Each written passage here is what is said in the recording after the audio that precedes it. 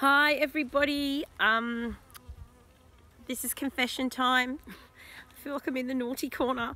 I had every intention of doing a garden tour of the homestead for you in April, but April didn't quite work out the way I thought it was going to do. I got on and nailed my last year's tax return. Then I got selected for a surprise remote audit for my livestock production assurance. And when I finished with that, the COVID came to visit our house in a big way.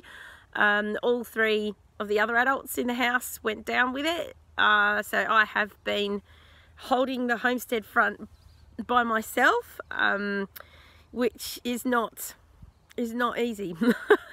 And I got very worn out and I got very sick, and long and short of it was by the time they all recovered, I came down with it.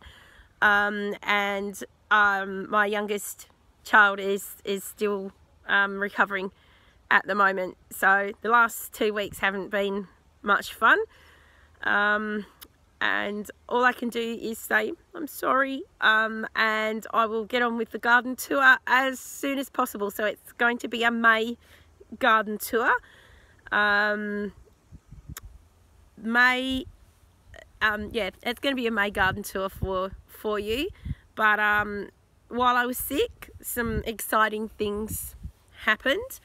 The main one being that on the 3rd of May we finally got some rainfall, like really good rainfall. It came without wind, which made me even happier, and the first signs of everything coming back to life are here at the homestead, and I'm relieved, along with I think everybody else. So thank you for everyone who did a rain dance for us. It worked, yay!